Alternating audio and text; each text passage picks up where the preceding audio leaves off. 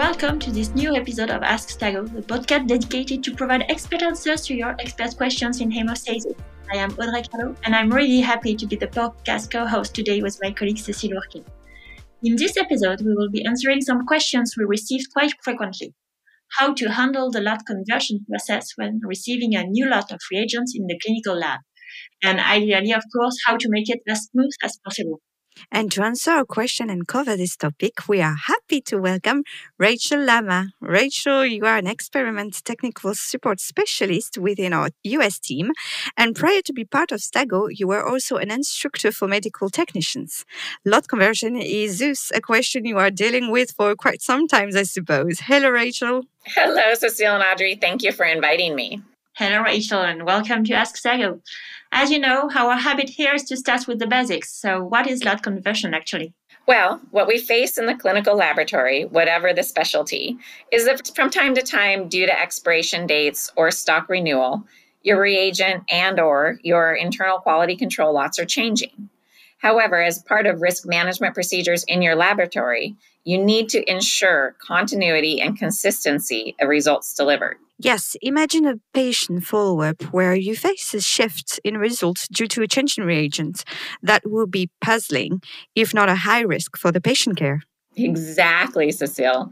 Therefore, prior to putting the new lots of reagent in production, as we say in the lab, you must confirm you can accept the new lot delivered. For this purpose, the lab needs to perform experiments for lot conversion or lot confirmation acceptability, as the College of American Pathologists says.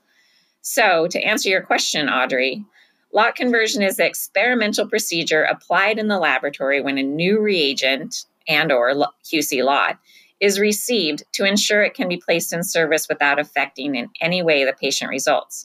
And this procedure is not optional, as it is a requirement for lab accreditation. Very clear, Rachael. And so, how do you suggest to perform this acceptability experiment? Well, the CAP Common Checklist provides some insight. And in 2014, the Clinical Laboratory Standard Institute also published a guideline, CLSI EP26-8, called User Evaluation of Between-Reagent Lot Variation, that details a possible procedure and acceptance criteria. But as the CAP also say, at minimum the protocol applied locally to check for new reagents lot and/or new shipments of the same lot must follow the manufacturer's instruction. This is why application specialists and technical super specialists like you, Rachael, are a great assistant for the laboratory. Yes, but of course the data manager accreditation tools also ease the process, making it very simple to follow and report. Indeed, because we should not forget this question of reporting or keeping records of results and acceptance criteria to define. But coming back to my initial question, Rachael, how do you suggest or compare two reagent lots? Well, it depends first on the type of assay. For qualitative assays, the ones with a yes-no response basically, the minimum cross-checking between the two reagent lots includes testing a positive and a negative sample. If your assay can also report results as weakly positive, then you also have to include such a sample in your comparison. Of course, it means that these samples are qualified as such. So you qualify them with previous batch already in service and test them for the new batch to confirm you keep consistent classification for them. Yes, they can be qualified on the previous reagent lot. But samples can also be received through proficiency testing experiments, external quality assessment programs, or just commercial samples intended for this purpose. And so I suppose that the more samples you can include to confirm this absence of change in classification, the better. Is it right? On a theoretical perspective, of course. But this is not always very practical, and you still have to contain the impact of the procedure for the laboratory as it is done while they're still live running their routine activity. And so, Rachael, can you detail the procedure for the other type of assay, the quantitative one, as most of the ones in the coagulation laboratory are? Sure. Well, here you do not rely on previous qualification anymore. And you have to test samples with both lots, the pre-approved and the new lot, in parallel. So you can either select samples from your routine activity according to the residual volume and their analyte concentration, or purchase sets of samples, usually frozen sets, if it's stated in their package inserts that these are intended for the specific test method that you are using. meaning that reagent and instrument type. If those purchased sets of samples are more general purpose, their commutability with patient samples must be ensured. And from what you said, Rachael, about the analyte concentration, I guess that we must ensure the samples cover as much as possible the measuring range? Exactly, Audrey. And the laboratory will also like to make sure that some samples are at the clinical decision limit levels, if there are some. CLSI EP26-8 provides some tables to calculate the number of samples to be tested depending on the rejection limit or critical difference criteria. And just one tip I remember from my time in the field, if the experiment is done for a new shipment of reagent, but from the same batch using the quality controls used in the laboratory for this method is acceptable as it remains the exact same lots and production. And this explains also why some labs are asking to their manufacturer to have some reserved lots, as we call them. Sometimes the lab does not have the space to keep many boxes in their fridges or cold rooms, but they know in advance their usual activity for the year. So they ask the manufacturer to keep part of their stock on hold at the manufacturer's site in the warehouse. Yes, that's true.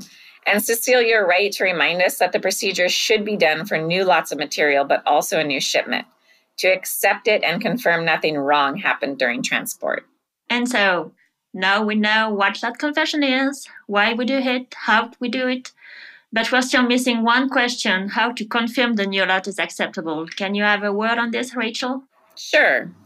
Even though there's no real gold standard criteria to confirm acceptability, depending on the assay, the acceptance criteria can be different.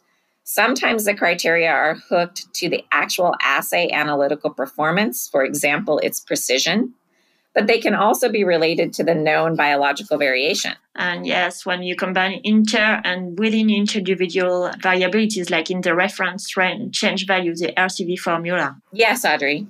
Besides, the acceptance criteria can be on the correlation coefficient for quantitative assays, slope and intercept of the linear regression equation, absolute or relative bias as per Bland and Altman representation, the mean of differences, and so on and so on. Yeah, we can go. And by the way, you can maybe ask here your provider to provide you validated Excel spreadsheets where all those calculations are made with a full traceability. And if you are even more lucky, maybe your data manager are actually equipped to do those calculations. And it's probably also meant to be storing the records of these procedures too, as we said earlier. I'm sure this is the kind of documentation auditors would like to see during accreditation audits. Oh, definitely.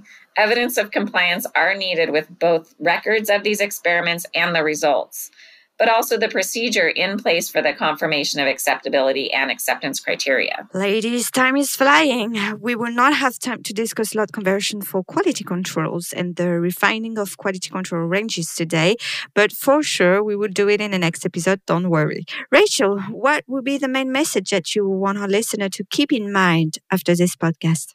I really think that planning is key, knowing when you have to perform the lot conversion, which materials you need, being sure that the procedure and the criteria are predefined.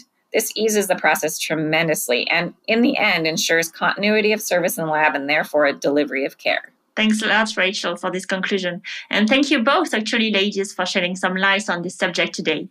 It is now time to close this episode. Thank you all for listening. And as usual, all literature sources are listed in the podcast description. And please feel free to send us any question that you may have at our email address, ask@stago.com. We'll be glad to answer it in the next episode. See you next time.